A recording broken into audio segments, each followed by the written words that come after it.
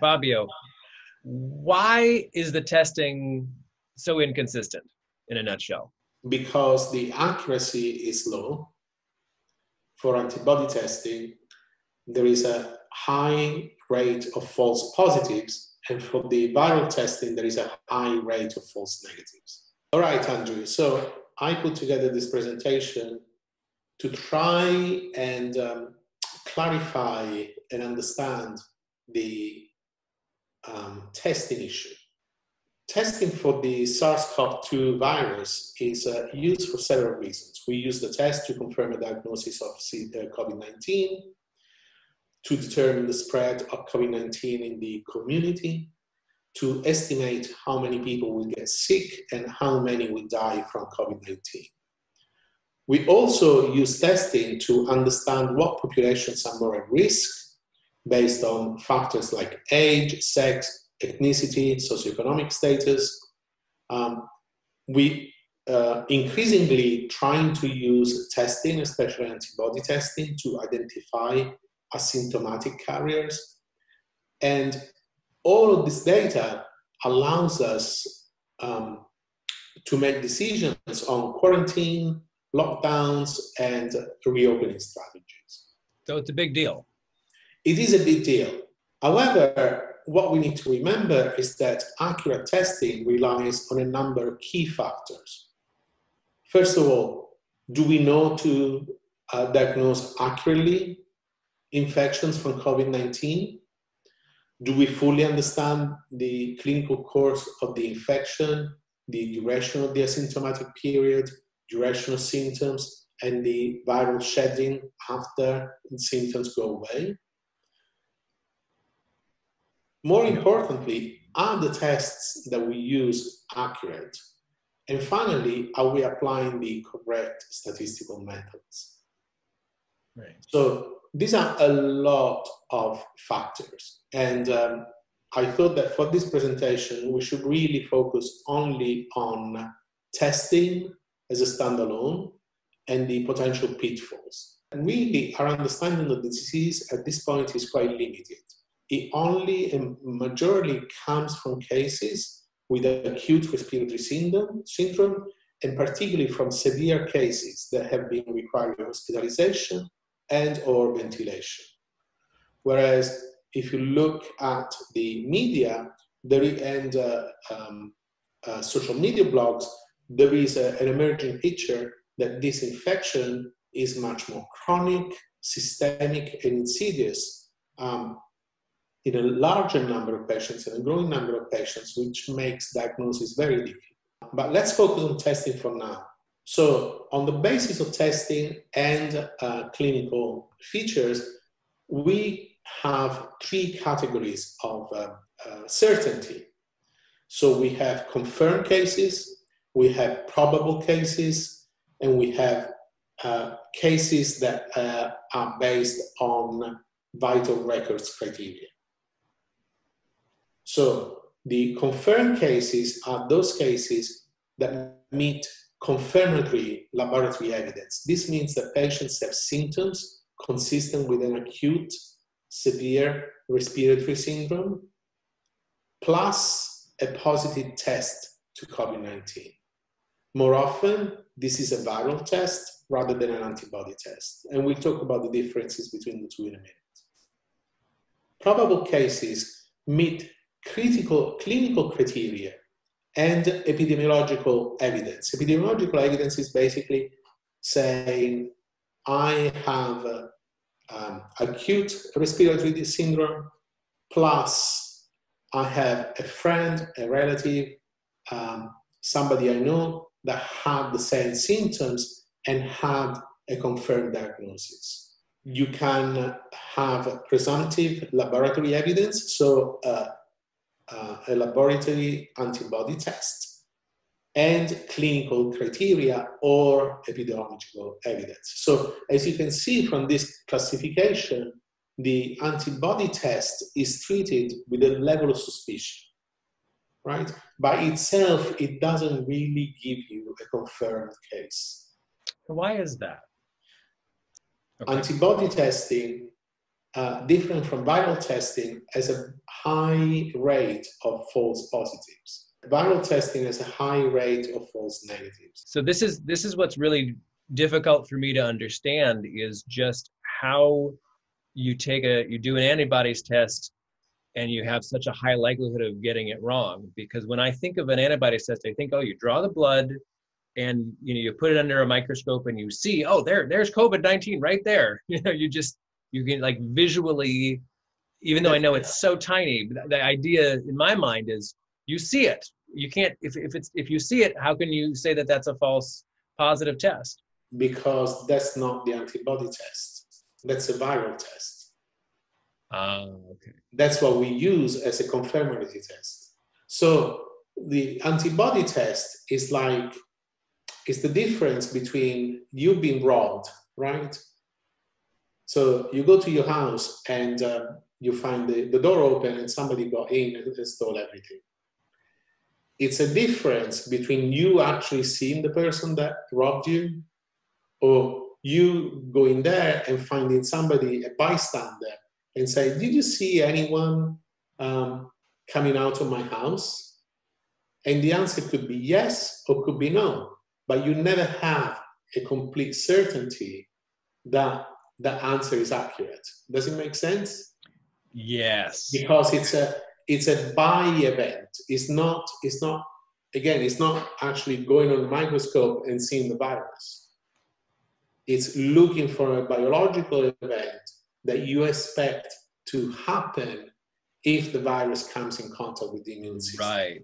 Right. And the antibodies don't necessarily, they indicate a specific attack happened, but it's not. The antibodies are specific to COVID-19, to this virus. So they're not going to pick up a different virus, right? But they are not going to be able to always pick it up accurately. So you actually take blood, you spin off the serum, you put it on an immunoabsorbent membrane that has the antigen that you presume is bound to the antibody, is recognized by the antibody, and when the antibody binds to that membrane, you have a positive result. If the antibody doesn't bind to that membrane, you have a negative result. Got it. So there's a lot of room for some sort of error to happen in that process, is what right. you're saying. Okay, so that's why the antibodies test is not super accurate. And especially if they haven't been tested well, if they haven't been validated well. Okay. And finally, there is a third class of classifications, which is vital records criteria.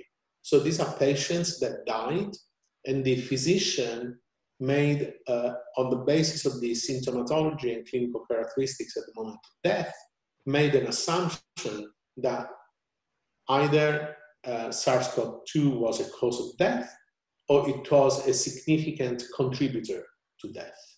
Okay. But essentially, the message here is that confirmed cases only include those with a positive laboratory test. So we mentioned false positives and false negatives, and I wanted to explain a little bit more. So all diagnostic tests operate within a margin of error. This is why diagnostic tests normally require extensive validation across different laboratories, different populations, age group, ethnicities, conditions, concomitant conditions, the immunological status of the patients, geography, and sampling procedures. Broadly, this hasn't happened for COVID-19 because most tests have been granted emergency status from the FDA and the rest of the regulatory agencies, and normally would expect a much higher standard for approving a test. So the margin of error of these tests is greater depending on the population and how common the condition being tested. So if a condition only affects 5% of the population, the chances that the test might be giving you wrong results is higher than if the proportion of the, if 50% of the population have the same condition. So the rarer the condition, the more likely the test is to give you false results. Even the very best tests, even the ones that we use routinely, have both false positive and false negative results. So, for instance, that's why if people take an HIV test and the test comes back positive, the test will be requiring a confirmatory test. So an antibody test will require a confirmatory test, which would be a viral test to actually check if the virus is actually in the body. Because there are cases in which the antibody test comes positive, but then there is no actual infection, and that's called a false positive. So a false positive is when the test results comes out positive, but the real result is negative, while the false negative is when the test result is negative, but the real result is positive. So I divided this between antibody testing and viral testing. Let's talk about antibody testing. The majority of available tests claim between 90 and 100% specificity, which means that up to 10% of the people that have antibodies are not identified as positive. And they have between 80 and 100% sensitivity, which means that up to 20% of people that are identified as positive are in fact negative. Because SARS-CoV-2 has only spread to 30% of the population, the results of the antibody testing are more likely to be many false positives, and therefore underestimate the real morbidity and mortality rates. So right. A specific test is a test that will actually accurately test for antibodies to coronavirus. Right. The sensitivity is the ability of the test to accurately only identify people that have coronavirus. Because the spread is documented between 5 to 30% of the population, this falls within the margin of error of that 20%. Wow.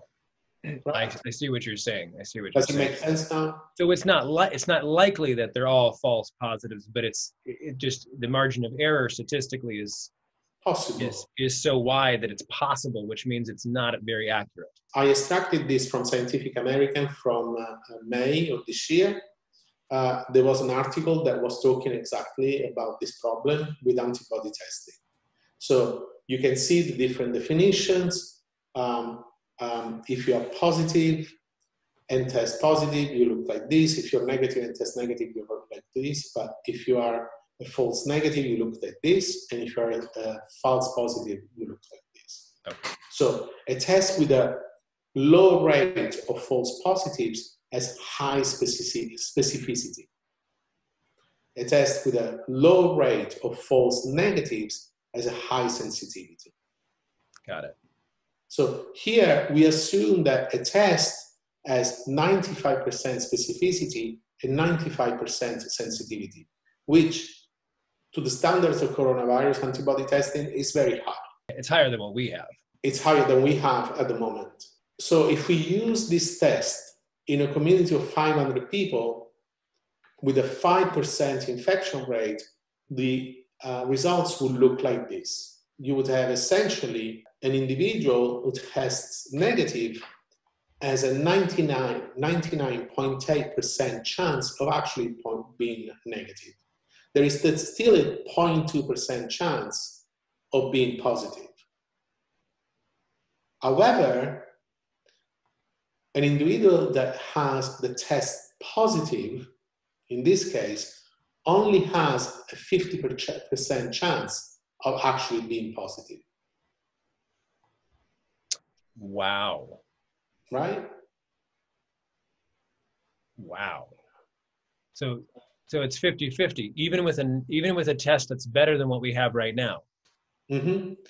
Assuming a 5%, as I said, it's all about the community, the size of the community, the infection rate, the actual infection rate, and the test sensitivity and specificity. So there are three factors that work together here.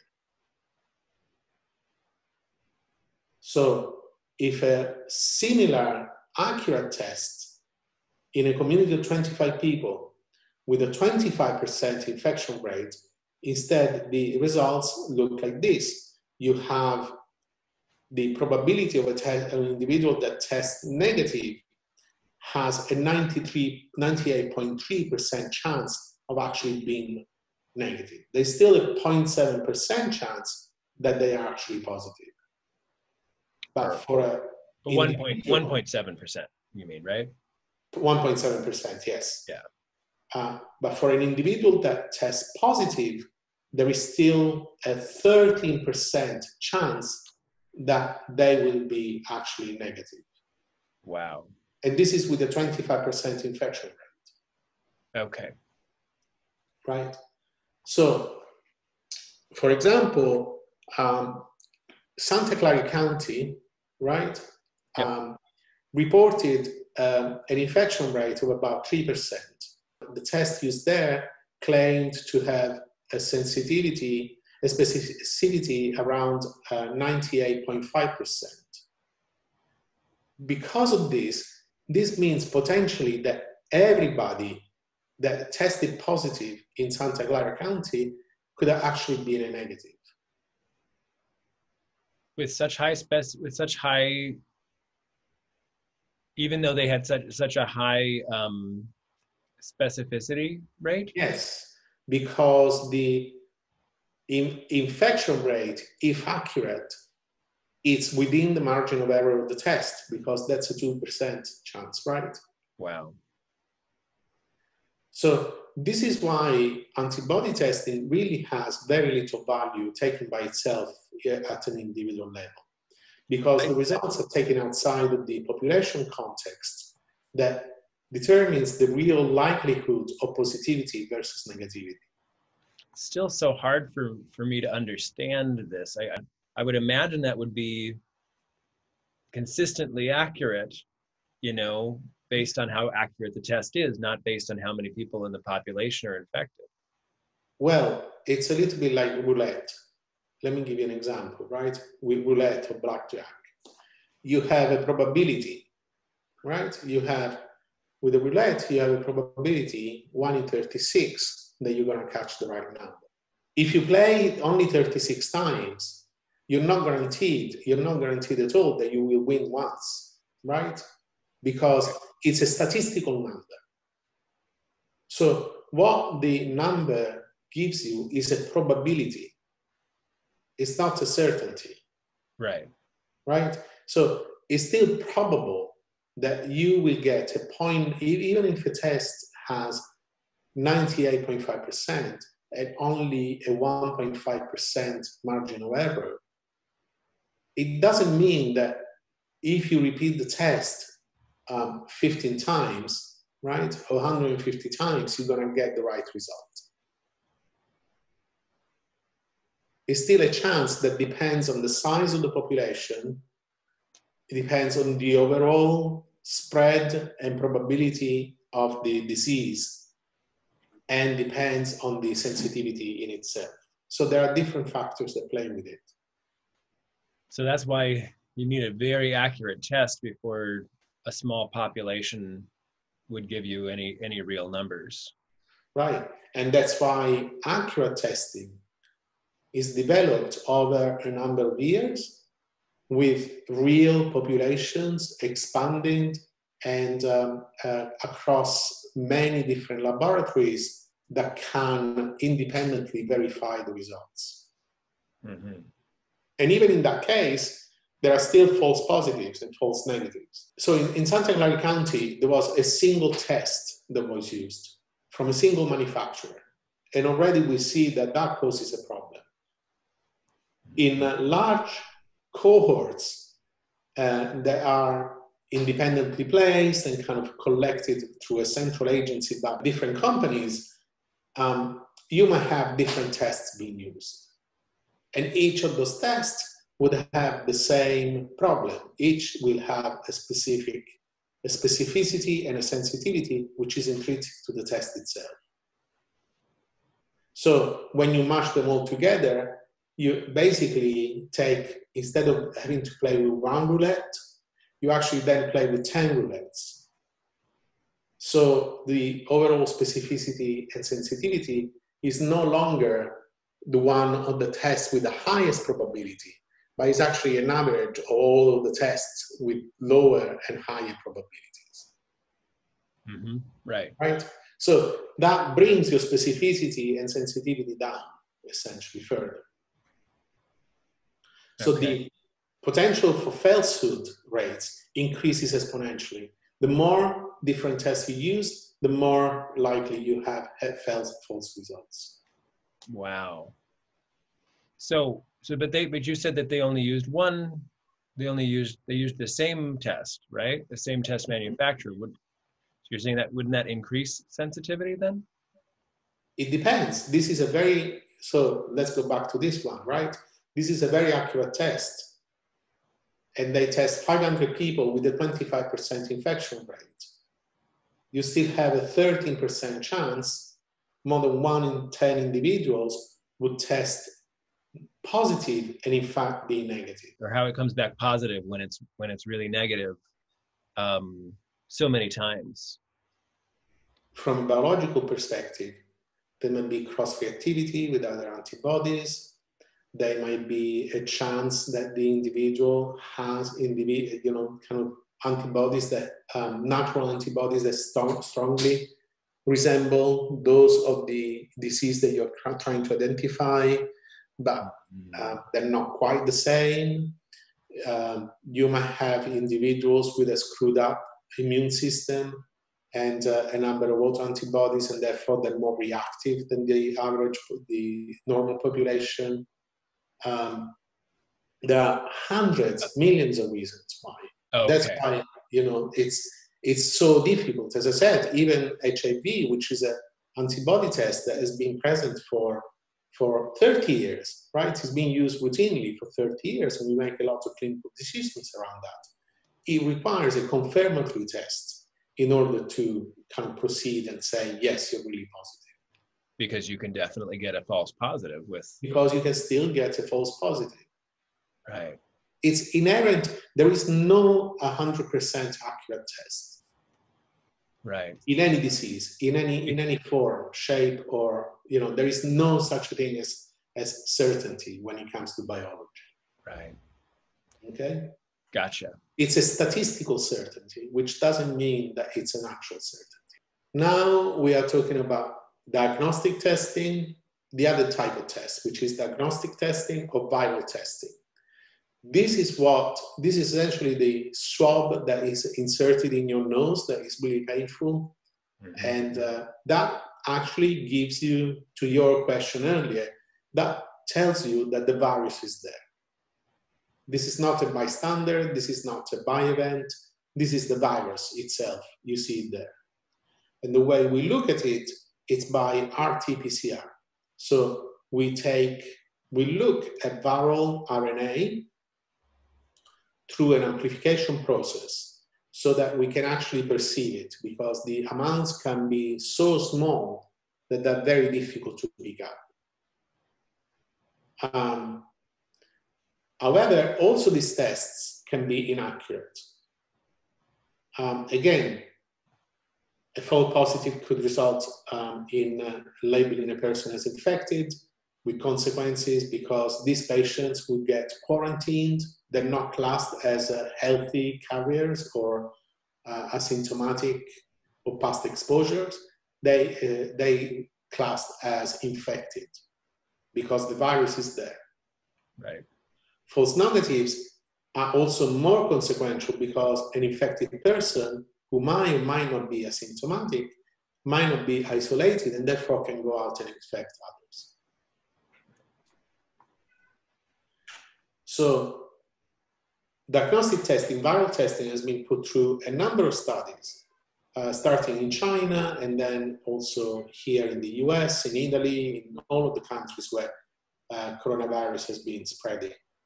And whereas with viral testing, the number of false positives is very low.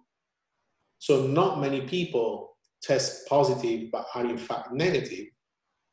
Because that viral replication method is so accurate. I mean, exactly. If the virus replicates in the petri dish, it's like, wow, how could that have happened if it weren't there, right? It's there. It's got to be there because it's very, very specific. Right. But a false negative could occur if the swab didn't get any part of the body that currently had virus in it. Right. And that's approximately 30%. So the 30, up to 30 out of 100 tests can be false negatives. Wow. So this explains it a bit. I don't know whether this is too technical again, but it's essentially the same as we were talking before, but in a different graphic representation. So if you say that, the line is you're not infected, right? Mm-hmm. You have a reasonable certainty that you're not infected. Depending on whether you use a high specificity or a high sensitivity test or a low sensitivity and specificity test, your chance that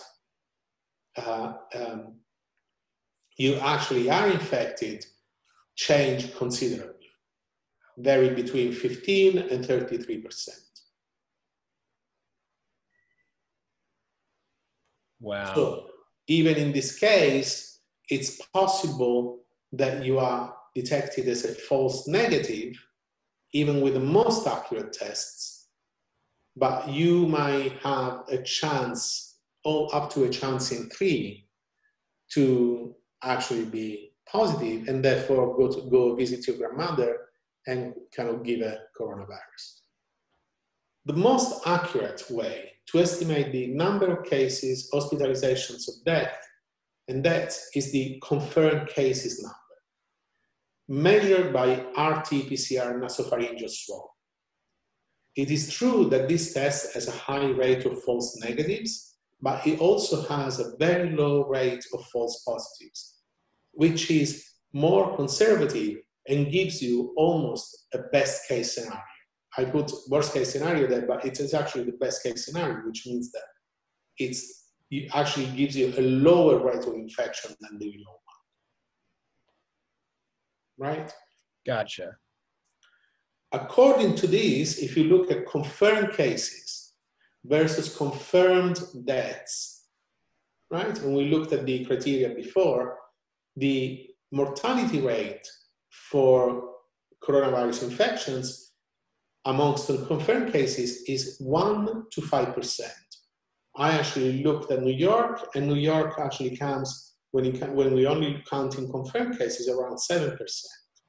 Some statistics in Italy come to about 10%. Okay. This number does not include probable cases or clinical infections that present without severe acute respiratory syndrome, unless they test positive. Okay. So this is typical symptomatology, positive test. Got it. Antibody testing has really not gone through rigorous vetting, and I find that it is dangerous to draw conclusions both from a personal or population perspective. False positives are common, which lead to an overestimation of the number of asymptomatic carriers, which means that the number of deaths is underestimated. So yeah, this is really helpful because I was looking at this worldometers numbers here, and basically what I was seeing was this, that basically they said based on this study in New York, Mhm. they were determining, and they only I guess they tested 15,000 people at grocery stores and community centers across the state over preceding 2 weeks, Mhm. and it came up with a 19.9% of the population of New York had COVID-19 antibodies based on that 15,000 subset group, I believe. Right. And so from that, they're extrapolating that if that's true, if that's consistent, then 1.6 million people would have already been infected. Right. How is that accurate? Well, you can see now that we have actually that conversation, that does sound a little bit strange, right? For a number of Yeah. reasons. So primarily, we extrapolate from 15,103 tests that tested positive in 12.3% of the population in New York State and 19.9% of the population in New York City. We extrapolate that that number is valid across the entire New York population. Instead, that number represents 0.7% of the entire population of New York State, less than 1%. Right. So remember the sensitivity and specificity figures, that if you have less than the representation, then you're likely that all of your numbers might be, all your positive might be negative. I mean, I think that would be very unlikely too, that all positives would be negative, right? Right. But still, if your margin of error is larger than Right. the entire test sample group, then your numbers are just soft as can be. Exactly. So those numbers assume a minimum sensitivity for those tests of 87.7% and 80.1% respectively. So they should have tested at least 20% of the population to draw those conclusions. Which would be 4. Oh, if we're looking for the state, it would be 4 million people, right? Approximately 4 million people. So this is basically what you're saying is this is essentially almost useless numbers. It's a direct extrapolation with no real statistical power of a sample testing. The other problem with this is that these 15,000 people, because they were tested across the state and with different testing methodologies, again, the more tests you use, the more you multiply the margin of error, and the more inaccurate the results will be. So while it might be that some of those patients are really positive that being exposed, I think that 20% is a wild guess. It's really an excessive statement. So what would you, if we were going to try to guess at what, with harder numbers, what we're looking at as far as the overall death rate, what would you look at? Well, again, here they played clever in a way, in the sense that they said, okay, I'm going to take the largest number of infections that I can get, right, based on my extrapolation, and I'm going to match it with the largest number of deaths that I can get.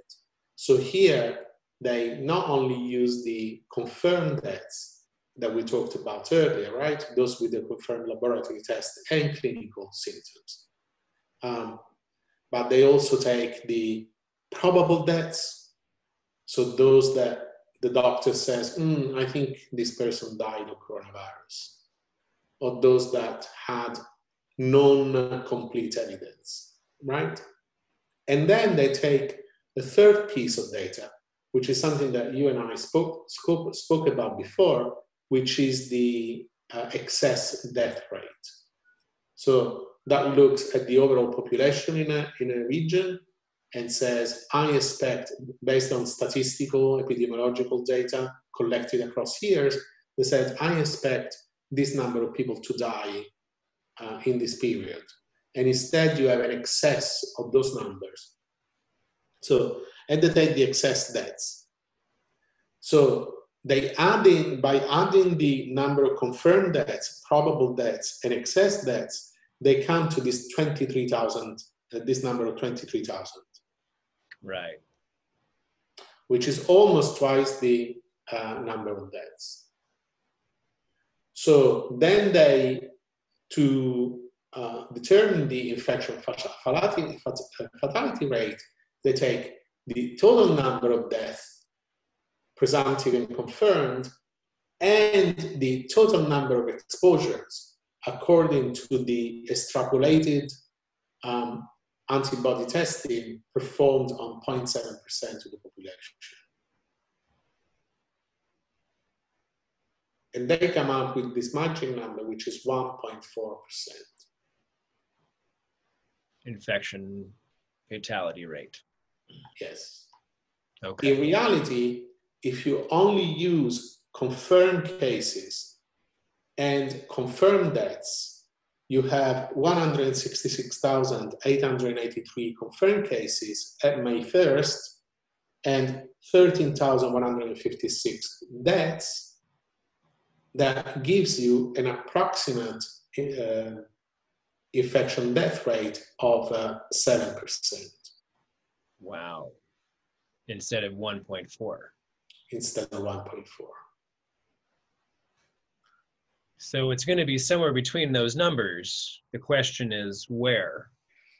Well, we don't know yet because we still don't know how many patients are actually infected with coronavirus, how many patients develop symptoms that are both consistent with the acute severe respiratory syndrome that gives the name to the virus, and how many have atypical symptoms or die for other causes. Again, in other venue, we talked about deaths that occur for cardiovascular reasons, strokes, because of the mechanism of action of the virus. We're not counting those. These patients are not getting tested, or if they're getting tested, they have a 40% chance of being negative, and even higher, because one thing that we didn't talk about is that the viral testing also works in a window. So if you take it too late, you're not going to detect the virus in the nasopharyngeal swab anymore because the virus is migrated in other parts of the body. Right. So now they're talking about more accurate viral testing through feces analysis. So by analyzing the feces, you can actually test more accurately whether a virus is still in the body, because even if you can test it in the mouth or in the nasopharynx, it's going to come out somewhere if it's around there.